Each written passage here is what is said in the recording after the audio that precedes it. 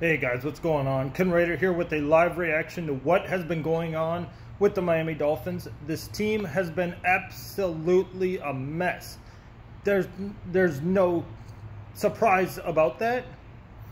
But the big surprise has come with the fact that they are allowing Minkah Fitzpatrick to start pursuing trades after the 59-10 loss, after trading Christian Wilkins, after trading Kiko Alonso, after trading Laramie Tunsil, which reports came out and actually said that the team would be having a revolt if that happened. And now, after the 59-10 blowout loss to Baltimore, it seems like that's the case. Minkah Fitzpatrick is now, I guess, on the trading block, and numerous upon numerous other Miami Dolphins have gone to their agent and has asked for their trade or release from the team.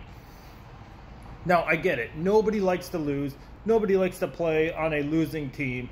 It just seems like this entire thing has just blown over to the point where there is almost no help I see coming down the line. It's just going to have to be remade through the draft. I guess a lot of these people are going to be traded, and so there's going to be a lot of movement when it comes to the Miami Dolphins and this roster. It will not look the same week in, week out up until the trade deadline. And we're probably going to take this time to acquire high draft picks. We're going to take this time to acquire more help for the upcoming years. And I thank you guys for being so understanding, and even Ravens fans are saying, "Oh, look, the future for this Miami team coming down the next few years is going to be bright through the draft." Well, I don't exactly like the fact that we have so many draft picks, because so many times, draft picks are a bust. I mean, look at the Cleveland Browns.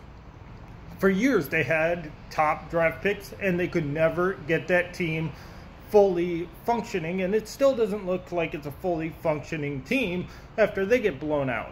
And I'm afraid we could be going down that route, have so many first-round draft picks, have so many young, talented people coming out of college, and then they just end up as busts. So I don't exactly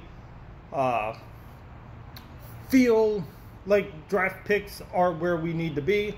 We need to get veterans up there who will help and who will teach these young kids, when we draft them, how to play the game, and we just don't have that. It's going to be a very long couple years for these Miami Dolphins, and this is just the next step in that I can't even say maturation, in the maturation of our failures. But and then we have the New England Patriots coming, and we have a team who pretty much doesn't even want to play here anymore.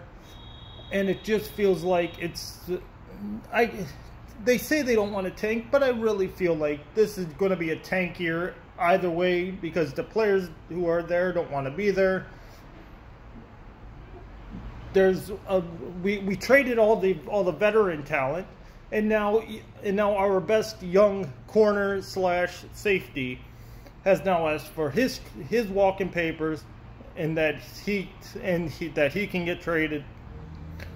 Cowboys are interested. Eagles, I'm sure, are interested. I mean, right now, I bet you there's a million phone calls coming in to the Dolphins coaching staff. But guys, this is a very, very dark day, leading to a very, very dark season for the Miami Dolphins. Thank you guys for your comments, and I really do appreciate some of you guys trying to make me actually feel better about the state of the Miami Dolphins. It's just one of those things that it's just going to take time. We are going to get better. It's just how long is that going to take is the real question. So thank you guys for watching. Where does Minkah Fitzpatrick go if he does get traded? How bad is the season going to be? Is there any hope on the horizon? Let me know in the comments section. Thank you guys for watching. I'm Ken Rader, and as always, fins up.